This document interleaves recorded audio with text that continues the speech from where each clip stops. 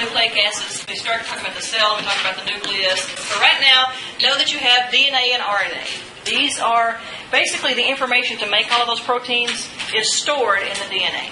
Amino acids make up proteins. So if you put amino acids together, you get proteins. If you put something called a nucleotide together, you get DNA or RNA.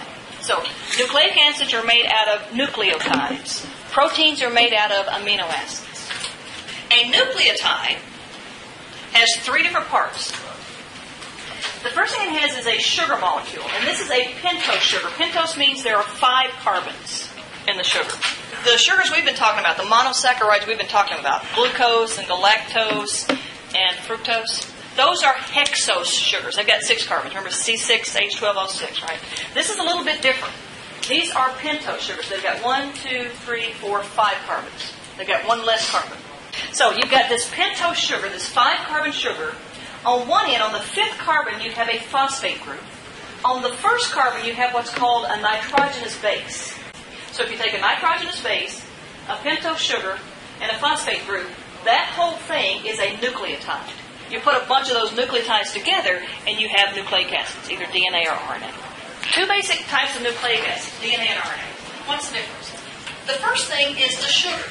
In DNA, the sugar is called deoxyribose. RNA is ribose. So that's one way that DNA and RNA are different. The sugar that makes up the nucleotides, is a different sugar. RNA is ribonucleic acid. DNA is deoxyribonucleic acid. Now, what's the difference? Well, ribose has an extra oxygen. On this 2nd carbon, that's the 1st carbon, that's the 2nd carbon. On the 2nd carbon, this one has an OH group. On the 2nd carbon at deoxyribose, it doesn't. So one of the differences between RNA and DNA is what sugar is present in the molecule. Now, we talked about the phosphate group being attached to the 5th carbon. The bases, the nitrogenous bases, the thing that's attached over here to the 1st carbon, those are the A's and the T's and the C's and the G's. The things that you always heard about DNA. A nitrogenous base is just something that... No, what's a base? A base is anything that does what? Makes the pH go up. And it makes the pH go up by making what go down?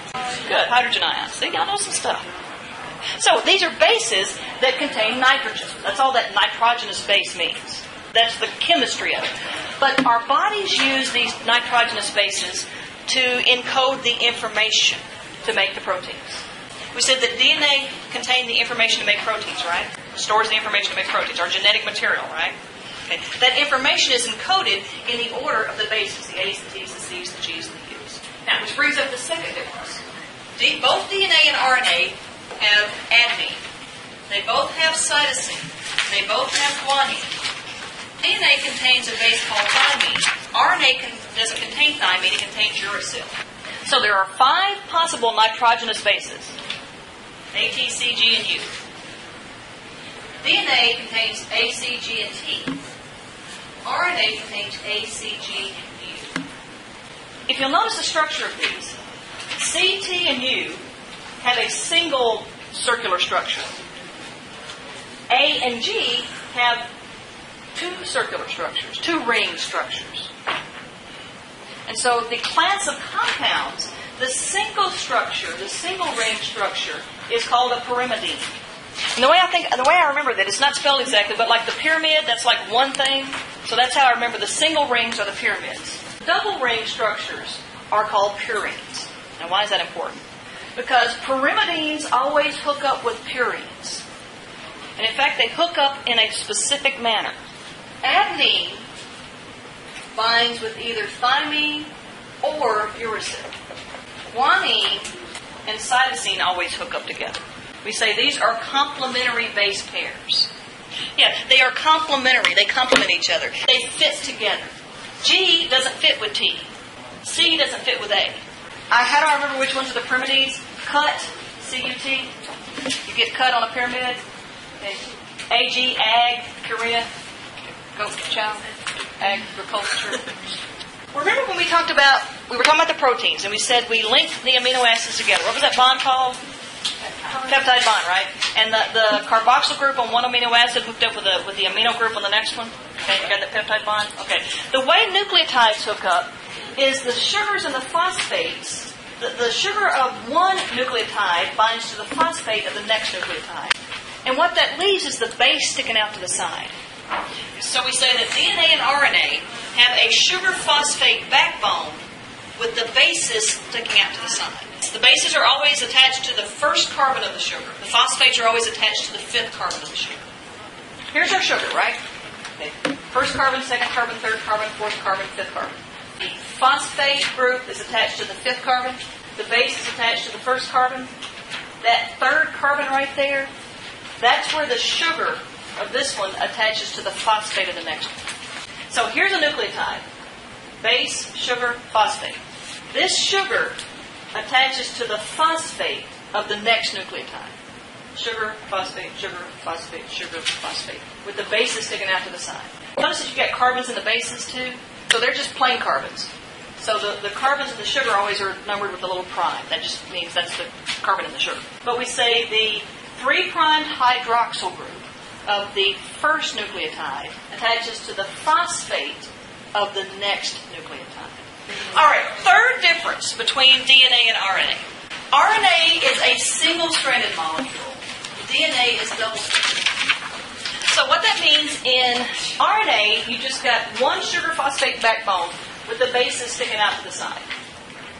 DNA, you've got two sugar phosphate backbones, each one with DNA with bases sticking out to the side. And so we say DNA is a double helix. Not only do you have two sugar phosphate backbones, each one with their different bases sticking out, but once these guys hook up with hydrogen bonds, then the whole thing is like a ladder that gets twisted. Now, if one side of my DNA has A and T and C and C and G, guess what the other side's going to have? They have to have The complement. Right, so if this side has A, what's over here? T. Don't worry about U yet. Okay. But if I were reading DNA to make RNA, I'd put U instead of T. And the way the bases, the complementary bases are attached to one another is by hydrogen bonds. You can have either, between A's and T's, you have two hydrogen bonds. Between C's and G's, you have three. And so what that does, which we'll talk about a little bit later, is that if you have one side, that serves as a pattern or a template to make the other side. Now, there are three types of RNA we'll talk about later. High energy compounds. We've been talking about ATP. I keep saying your cells break down glucose to make ATP, right? ATP is what our cells use for energy. The reason I talk about high energy compounds right here is because the A, this A, that's part of ATP. That's the A in ATP. Adenine is the nitrogenous base. You take adenine, you stick good old ribose on it, and you have adenosine. So adenine plus ribose is adenosine. So you take adenine and stick a ribose on it, you have adenosine. And then if you stick one phosphate on it, you have AMP. 2 is ADP. 3 is ATP. My point here is you can take all of these bases and make a high energy compound. Our cells just prefer to use ATP.